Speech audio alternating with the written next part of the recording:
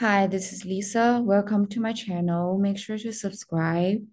Just kidding. Actually, today I'm going to walk you through our project made by Yunya and I. And let's get started.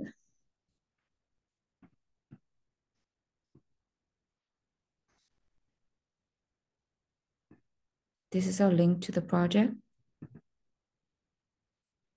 So if you open the project, make sure you zoom in or zoom out, whatever. If you zoom into about like 80% on my computer, it fits the screen. And if you zoom into all the way to 100%, some of the contents got cut off on the side, if you can see. So make sure to zoom out or zoom in a little bit, maybe like around 80%, depending on what type of computer you have. Okay, so 80% fits my screen. Right here.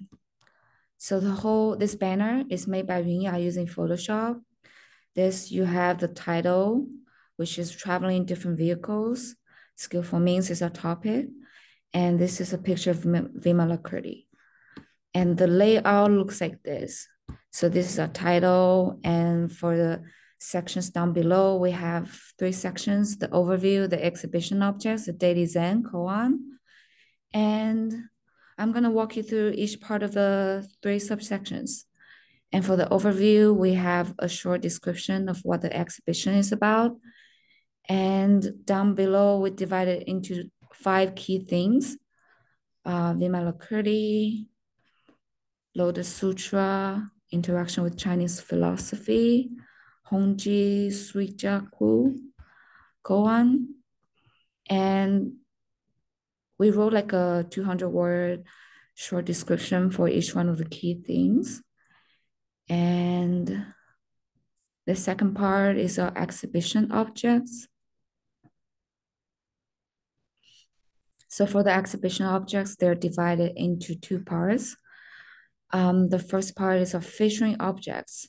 We have 5 of the featuring objects. If you click on this button and scroll to the right, you can see all 5 of them. And if you click on any random one, you will see the title, the date, where it's coming from, and you'll see the artwork details down below, and this 200-word description we wrote for this object. This description includes why it's important, how is it relevant to our key theme. So if you're really interested, make sure to read through all of them. That's why they're called featuring objects, because we spend a lot of time writing the description, and the description is really long.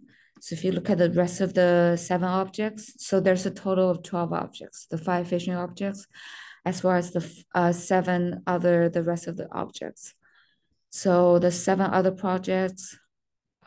objects, for example, this one, it has the same format, which is the title, the date, where it's coming from, and down below, we wrote like a 2-sentence short description for the project, for the object.